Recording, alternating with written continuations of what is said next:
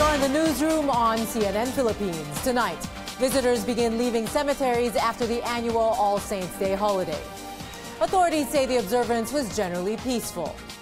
In Marawi, the firefight may be over, but military says a few terrorists remain in the main battlefield. One foreign fighter is arrested. And annyeonghaseyo from Ann Curtis. Take a peek at her South Korean vacation with her fiancé, Erwan Yusaf.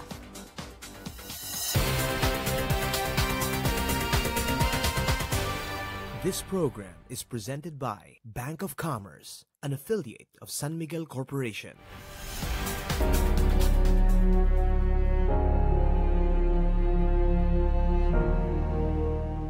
Good evening, I'm Mitzi Borromeo. The holidays are almost over, but we continue to monitor major cemeteries around Metro Manila. Let's head over first to the Manila North Cemetery. Our AC Nichols joins us live from there.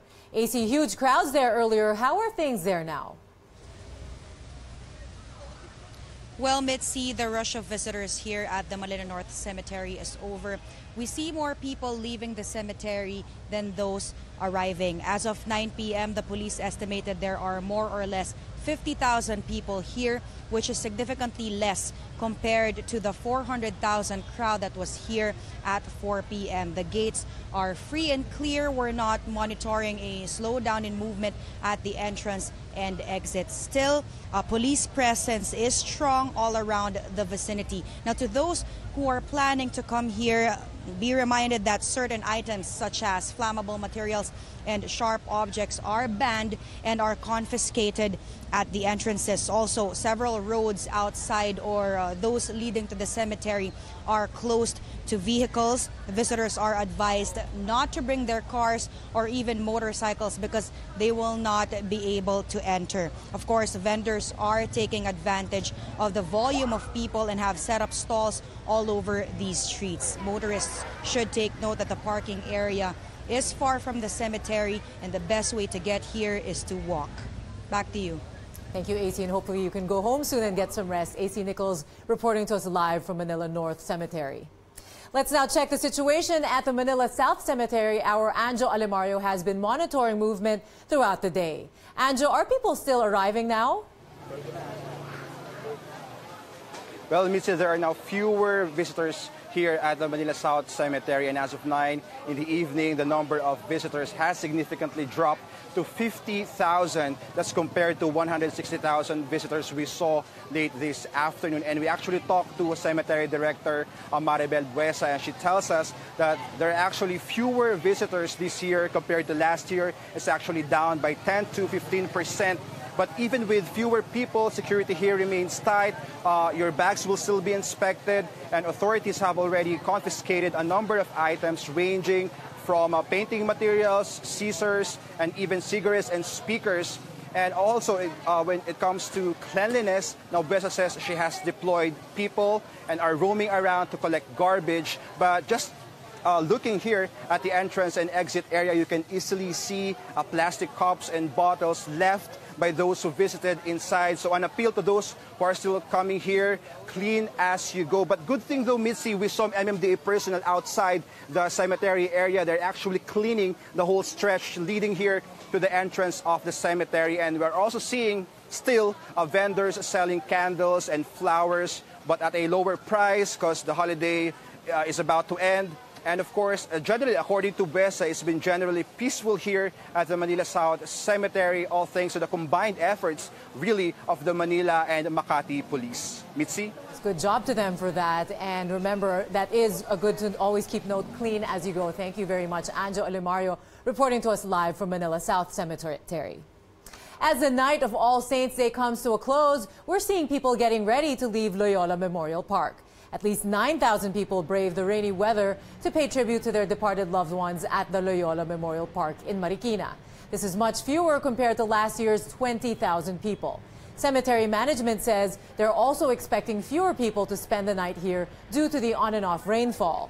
Even the prices of flowers are affected by the downpour. Vendors can't help but compare, saying they had to reduce the prices by about 10 to 20 pesos today. The smallest flower arrangement costs 50 to 70 pesos, while the bigger ones range from 100 to 400 pesos.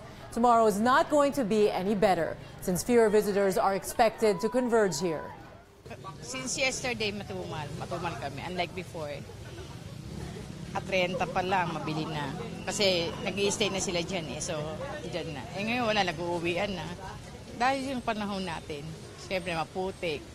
Tapos tent lang yan, dyan may tendency maulanan. But what's most important, it was yet another time for families to come together on this important holiday.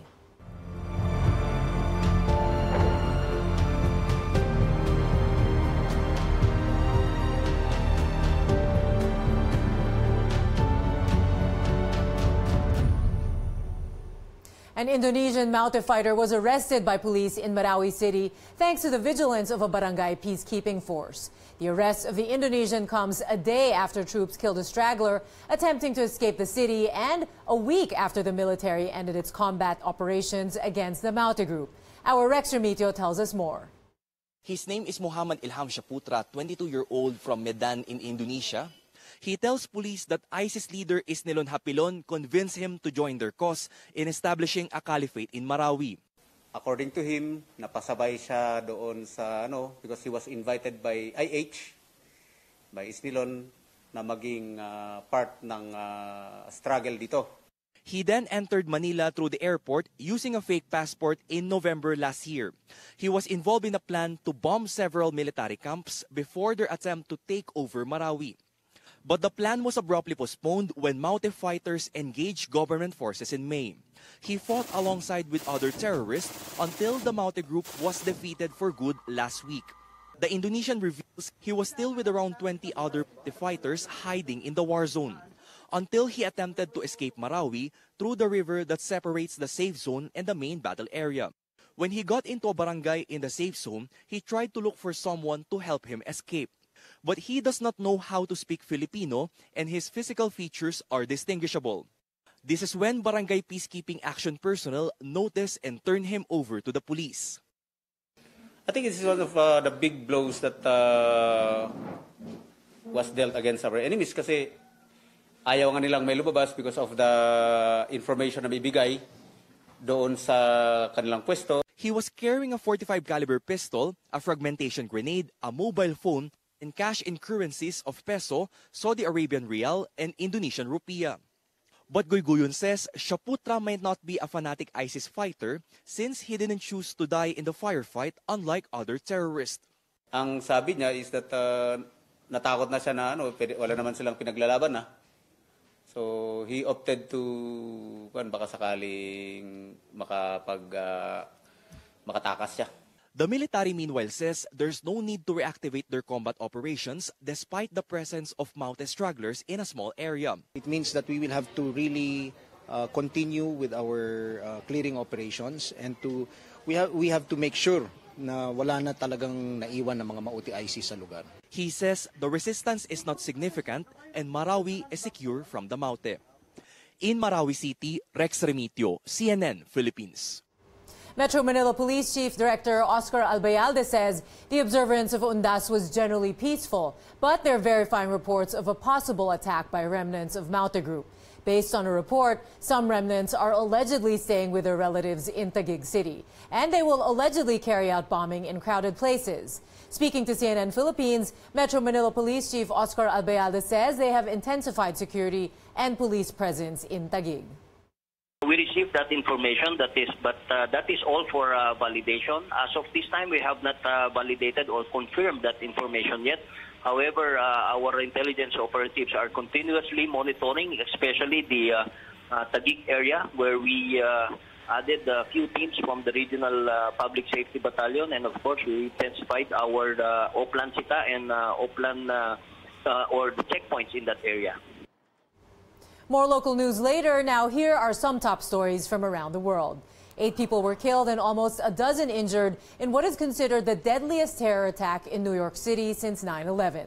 The suspect, identified as Sayfulo Saipov, plowed through a busy bicycle path near the World Trade Center. He was shot in the abdomen by a police officer and taken into custody. A source says the suspect left a note in the truck claiming the attack was in the name of terror group ISIS. Officials are investigating the incident. The World Trade Center lit up in red, white, and blue in honor of the victims of the New York attack. The Empire State Building also donned the colors of the U.S. flag. Meantime, U.S. President Donald Trump is calling for more travel security in response to the attack. The president tweeted Tuesday night, quote, "I have just ordered Homeland Security to step up our already extreme vetting program. Being politically correct is fine, but not for this," unquote. In other news, the White House holds a press briefing ahead of President Trump's visit to Asia.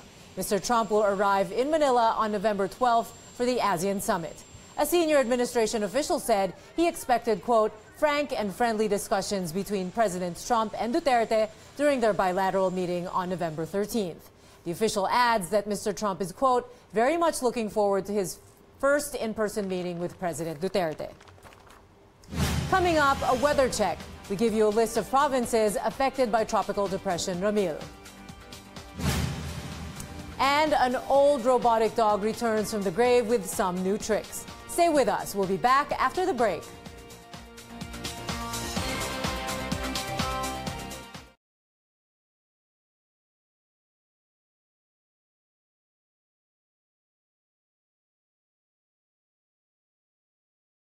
Good evening to all of you watching us here on Facebook Live. Coming up for you in the next segment of Newsroom, we have more updates from cemeteries as All Saints Day comes to a close. We'll take you to Manila Memorial, La Loma, and even Libingan ng mga bayani. Also, President Duterte just returned from his successful visit to Japan. David Santos brings us a story about the achievements and the visit of President Duterte there.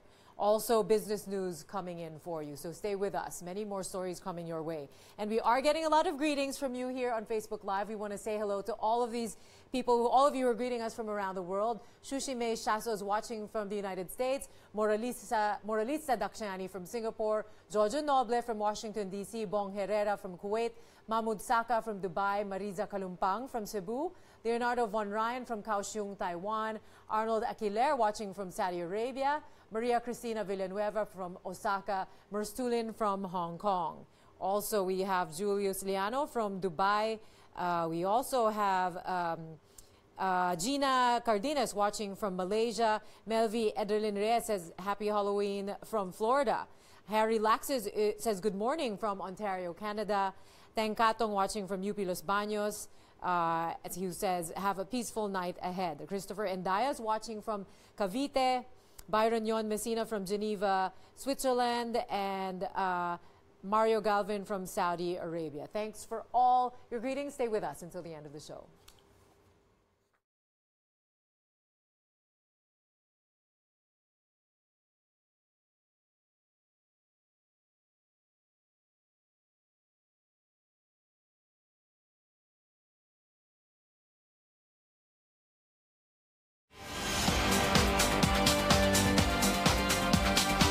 You're back in the newsroom on CNN Philippines. No let up yet in rain drenching most parts of the country, so make sure you've got your rain gear on standby. Weather Bureau Pagasa says Tropical Depression Ramil has maintained its strength while crossing the Calamian group of islands in Palawan. The storm is moving west toward Vietnam. Storm signal number 1 remains up over the area and the rest of the northern part of Palawan, as well as southern Occidental Mindoro. These areas will have moderate to occasionally heavy rains, and residents should be on alert against possible landslides and flash floods. Other regions are not spared. Ramil is also causing widespread rains and thunderstorms in Metro Manila, Cagayan Valley, Central Luzon, and Calabarzon. It's also rainy in the Bicol region, the rest of Mimaropa, as well as the Zamboanga Peninsula. The rest of Luzon will have light rain brought about by the northeast monsoon. Meanwhile, the Visayas and Mindanao will have partly cloudy to cloudy skies with isolated rain showers or thunderstorms. We expect same weather conditions at least until tomorrow before the tropical depression exits the country in the early evening. Thousands of Filipinos trooped to major cemeteries in Metro Manila. That's despite the bad weather caused by Tropical Depression Ramil. Over at the Manila Memorial Park in Parañaque, authorities are implementing tight security as visitors continue to stream in to pay their respects to departed loved ones. Notable personalities buried there are former President Corazon Aquino and matinee idol Rico Yan. In La Loma Catholic Cemetery in Caloocan, visitors were advised to bring rain gear. Authorities also reminded visitors not to bring banned items inside the cemetery. They should give identification cards to small children and know where police assistance desks are located in case of emergency. Now take a look at this. These are pictures taken from the grave of the late former President Ferdinand Marcos at the Libingan ng mga Bayani in Taguig. Photos show floral wreaths sent by President Duterte and Manila Mayor Joseph Estrada for Marcos. The late strongman was privately buried there on November 16, 2016, 27 years after his death. It sparked controversy and protests across the country. Critics opposed the burial because of the alleged human rights abuses committed during the Marcos regime. President Duterte is back from his two-day working visit to Japan. He describes it as most productive and engaging. Aside from bringing home fresh pledges of up to $6 billion in investments, the president also deepens our 61 years of diplomatic relations with Japan. Our senior correspondent David Santos tells us more. Attributing it to Japan's cool weather, President Duterte, returning from Tokyo Tuesday night on a pleasant mood and having only good words for the Philippines' former colonizer. Japan is our friend closer than a brother. Japan treats us as a sovereign equal. Hours earlier, the president finally meeting Japan's royal family. Their meeting about a year ago was cancelled due to the death of Emperor Akihito's uncle. President Duterte expressing gratitude for Japan's friendship and support to the Philippines. The royal couple's simplicity, he says, is impressive. I have been to many places and palaces of great leaders and people. This is the first time na nakita ko pinakasimpleng palasyo. Sala niya, the receiving room, wala kang makitang picture. It's really a bland thing actually. And he lives very simply. But more than better relations, President Duterte is bringing home pledges of aid and investments worth multi-billion US dollars. The Japanese government's 1 trillion yen or close to $9 billion aid package will largely go to social infrastructure projects, including subways and flood control systems. On top of our agenda is vital support for the centerpiece projects under the Philippines Build program. I am committed to work closely with him to ensure that projects proceed soonest, and it will be a done. On top of this, sealed business partnership commitments pegged at about $6 billion. This is more than 3 times the amount of sealed businesses agreements during my first visit to Japan. The two allies will also intensify defense cooperation to combat violent extremism and transnational crimes. Japan will also help in rebuilding Marawi and will continue to support peace efforts in Mindanao. Apparently, the two leaders set aside certain issues, especially the sticky ones, such as the plight of Filipino comfort women. All the issues there connected with the war are water under the bridge. Okay.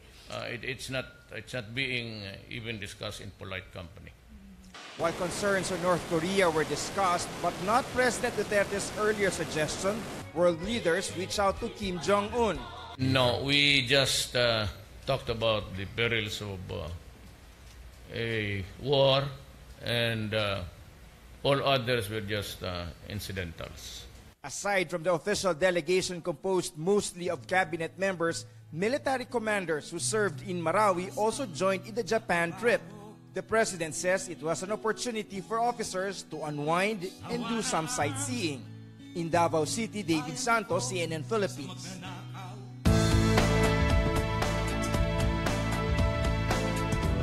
San Miguel Corporation is ready to carry out expansion plans for its southern Metro Manila toll roads.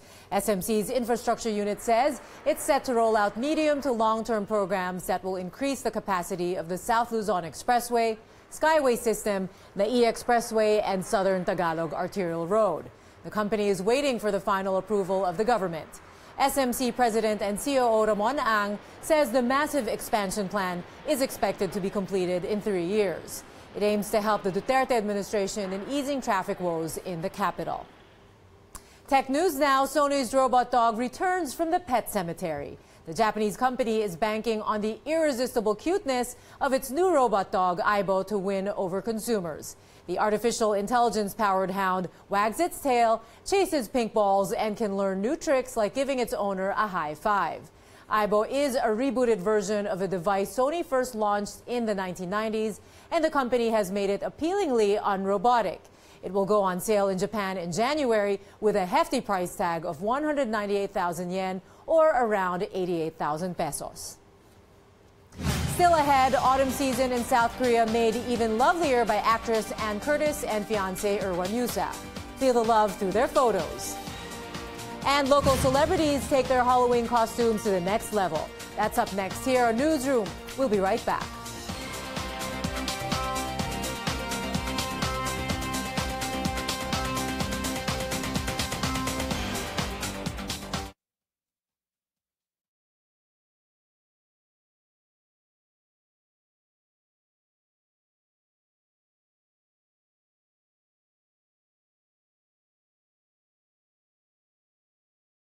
Good evening to all of you joining us here on Facebook Live. Coming up for you in the final segment of Newsroom, entertainment news. Thanks to all of you who have been sending in your greetings on Facebook Live. We want to say hello to Muhammad Roghani, who's watching from Pakistan, Gina Cardines, who's watching from Malaysia, Norman Macaldo from San Mateo Rizal, Willie Young, King Abdulaziz from watching from the International Airport in Saudi Arabia.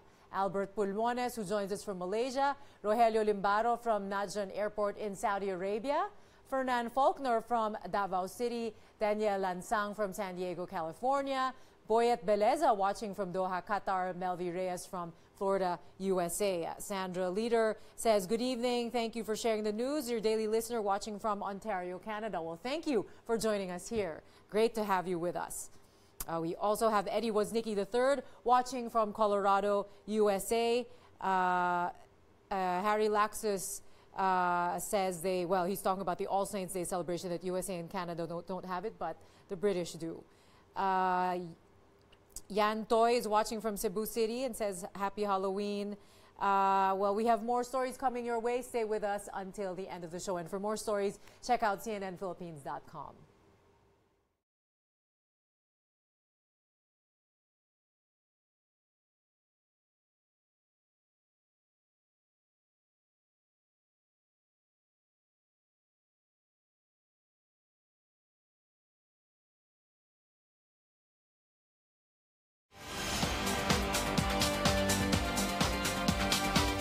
Welcome back. You're looking at live pictures from the NLEX Traffic Control Center. As you can see, there's heavy buildup of vehicles heading back to Manila. Many are returning from their provinces since it's back to work tomorrow for most Filipinos. So for those coming from the north, brace for heavy traffic and keep your cool. Tonight on Connecting Cities, our James Deacon shows us the fastest and most convenient way to travel down south. Watch this.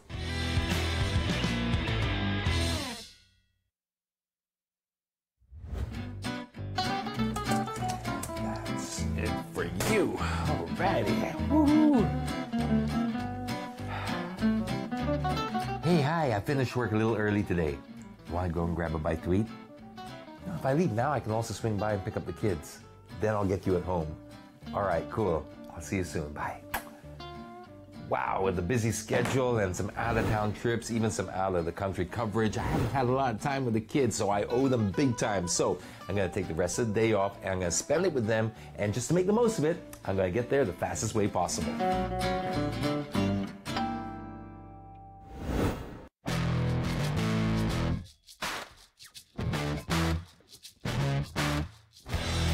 Right now, it's my day off, and so it's trying to pick up the kids. Well, it's not really a full day off, but finishing early allows me to pick up the kids and do something good with them.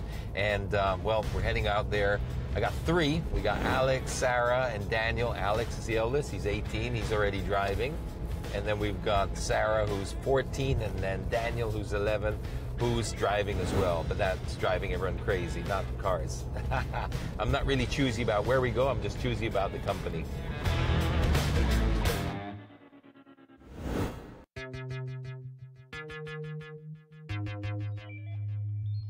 Have you noticed how bad the traffic has been lately? It's like Saturdays now are the new Fridays. Well, at least that's how it feels like. And the Burr months, this is just going to get worse and worse and worse. So anytime that you can save on the road is, well, we're truly grateful for.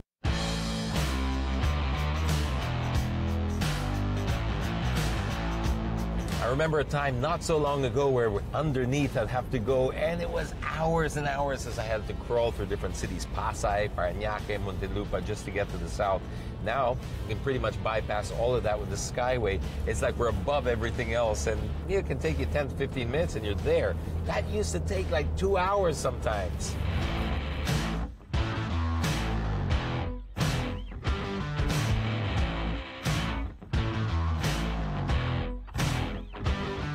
Now, the importance of connectivity, or having roads that sort of connect and mostly bypass through certain cities, is you can jump from city to city and save a lot of time. And when you have to sort of cross town a lot to do different events and go to work and do this kind of stuff, it really helps when you can just sort of be above it all.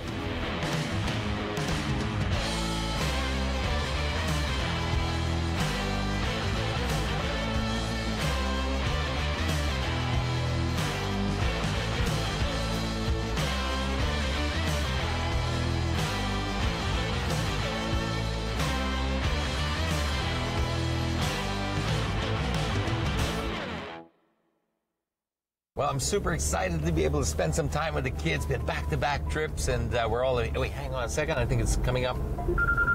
Hello? Hi. Hi. I'm on my way.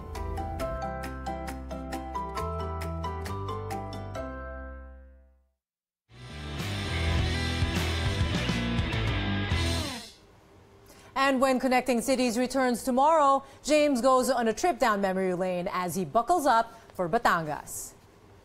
Actress and TV host Ann Curtis is taking her Goblin fandom to the next level, this time with her fiancé, vlogger and entrepreneur Erwan Youssef. On a series of posts on social media, the two share their vacation photographs in South Korea. This one mimics the famous pose of Goblin stars Gong Yoo and Kim Go-yoon. Curtis and Youssef are standing in the middle of a grass field. The couple is expected to tie the knot this year. They got engaged December last year.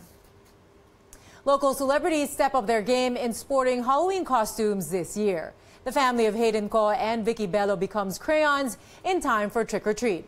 Their child Scarlet Snow again kills everyone with her cuteness as a little violet crayon. TV host Bianca Gonzalez and basketball player husband JC Intal and their son turned into cute yellow minions in Hong Kong.